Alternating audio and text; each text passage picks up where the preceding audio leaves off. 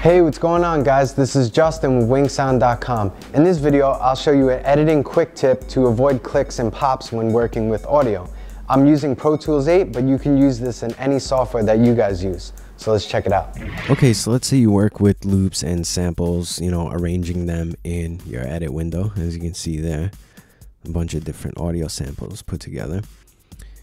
And what might happen is when you start chopping things up, you might get some clicks and pops and weird noises going on. And obviously you don't want that. You want to clean up your audio. So I'll play these two loops that I have here and listen real closely for the click. So you don't want that, obviously. So what you want to do is work in grid mode with the smart tool, and you want to change your grid note value to either 1/32 or 1/64 note so you can get some real precise editing work done there.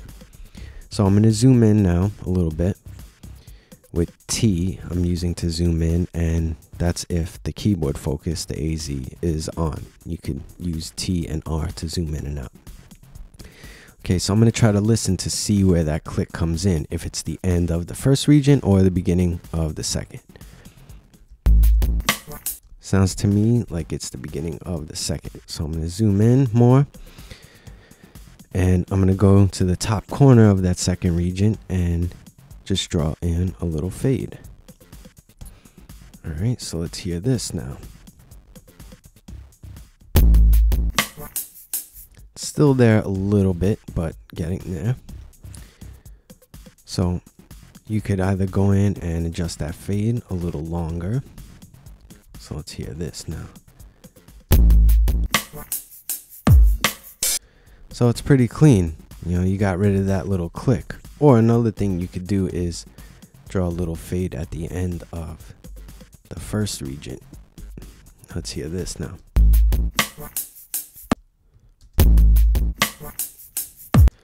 It works, it cleans it up, but you can hear the sound drops out a little bit. So I'm going to take out that and just leave this fade in the beginning. So it's really easy, you could really clean up your audio this way. And then if you start to work with, how this is with all these little regions arranged, as you can see, I've drawn already a few fades in there, so it cleans it up. So let's just play this kick track right here.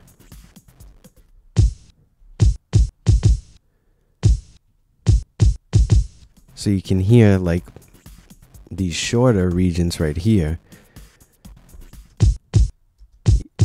You hear little like little clicks at the end of them. So again, just zoom in and then put in a little fade.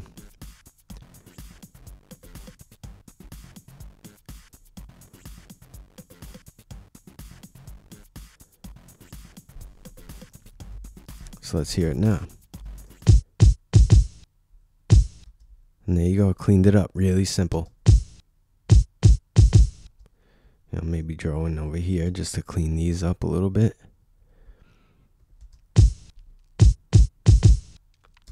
And you don't get those weird noises going on.